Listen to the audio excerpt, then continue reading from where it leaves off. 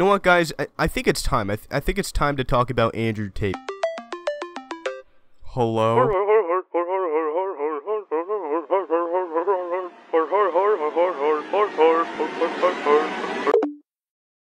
That was actually just Freddy Fazbear, dude. What the fuck?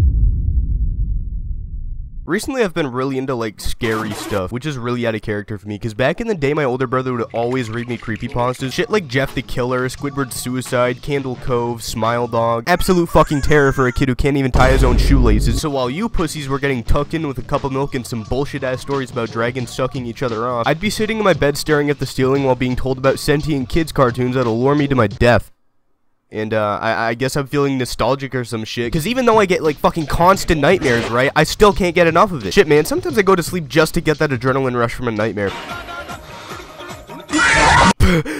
Holy shit, that was fun. If you can't tell by now, I have some serious mental issues. Anyway, aside from me being a fucking sociopath, lately on my own time, I've just been going online and looking for some spooky games to play. And there's some good shit out there, man. But you know when you go on itch.io with your friends and look for some— wait, this is a Cullen video. None of you have fucking friends. You know when your lonely, bitchless ass goes on itch.io to find something to play by yourself, and all the games on there got that retro 90s VHS style. Wait, hold up. Is that a VHS filter that I need to squint through to look at geometry?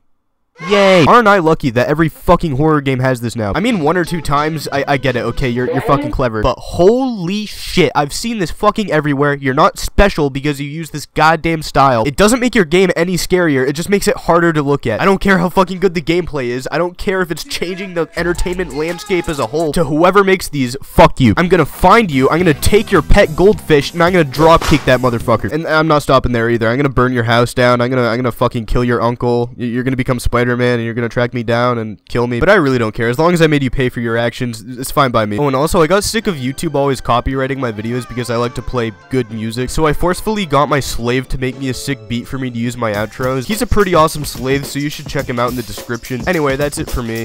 See you next weekend, or the weekend after, or I'll post someday.